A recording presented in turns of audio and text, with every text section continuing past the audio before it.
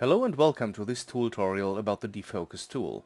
Similar to the blur tool, the Defocus tool can be used to blur your image.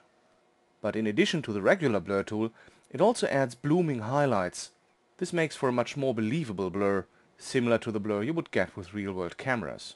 By default, it's set to Gaussian blur, and as with the blur tool, you can either apply a uniform defocus in both X and Y, or unlock X and Y and apply different defocus sizes for X and Y.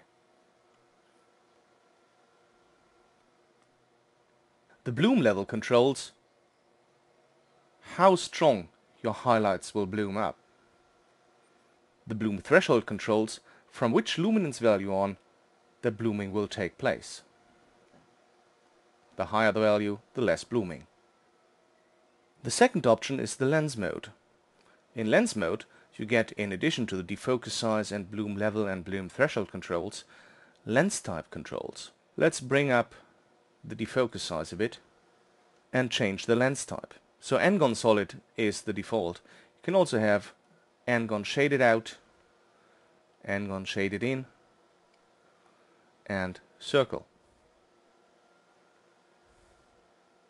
Let's stick with n-gon shaded in for the sake of this demo and zoom in a bit. The lens angle defines the rotation of the highlights.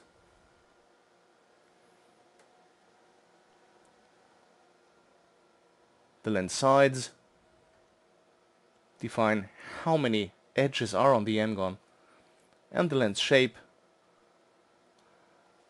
let you modify the n-gon type in terms of a more starry look with a higher value, or a more roundish look with a lower value.